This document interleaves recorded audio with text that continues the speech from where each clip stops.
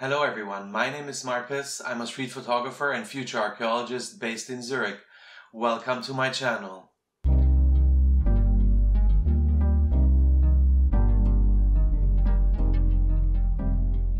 This channel will be about me and my people and street photography with Leica cameras.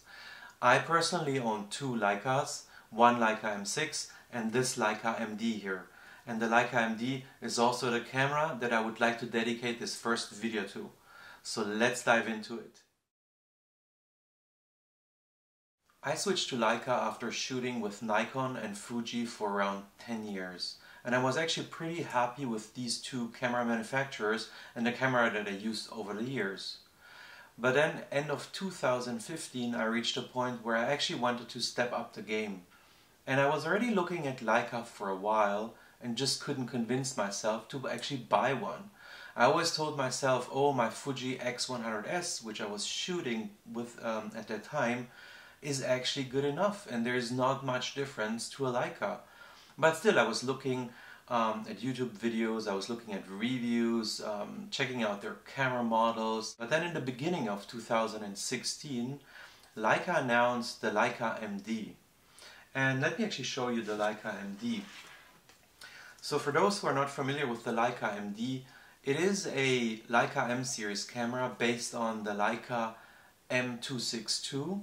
But the main difference between the Leicas at the time at 2016 and the M-D, which then came out, is that this camera actually has no back screen. As you can see here, the only thing that you will find on the back side is an ISO dial. And when I saw that, and coming from the Fuji X100S, I thought, okay, this is actually the next step. This is what I actually want and probably what I was waiting for a very, very long time. And now there was this announcement. So I actually pre-ordered this camera and got it the first day. In later videos we will also go a little bit into a couple of technical aspects of this camera and also maybe a couple of tips and tricks that I wish I would have known before I bought the camera or when I was just getting started with the camera. So let's take a closer look at the camera now. So as you've seen in the beginning of the video, on the back side you will find no screens or buttons. The only thing that you will see is the ISO control. On top of the camera you will find the shutter speed control and a shutter release button. And on the lens itself you will have the aperture control and a focus ring. And that is actually everything that this camera offers as features. What the lack of all these features mean for me is that I cannot fully concentrate on the subject and I don't have to look through the viewfinder, take a shot, take a look at the screen, delete, take another shot or 10 shots, take a look again, delete.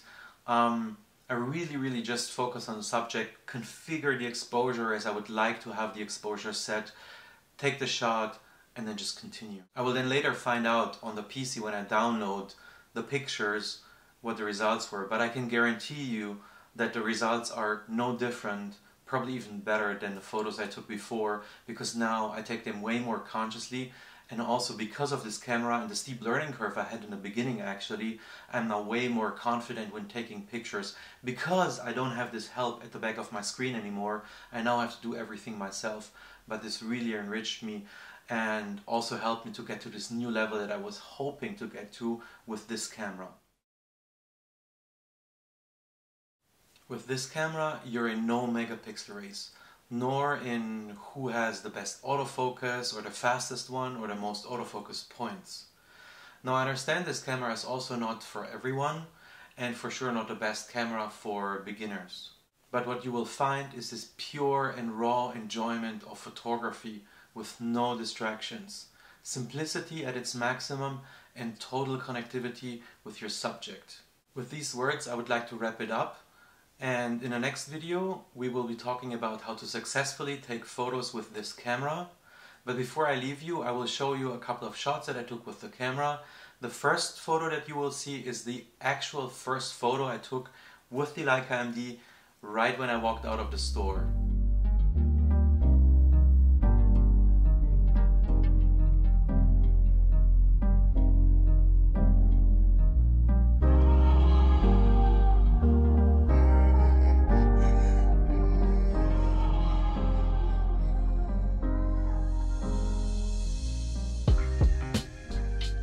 Thanks for watching, I hope you enjoyed this video and see you next time.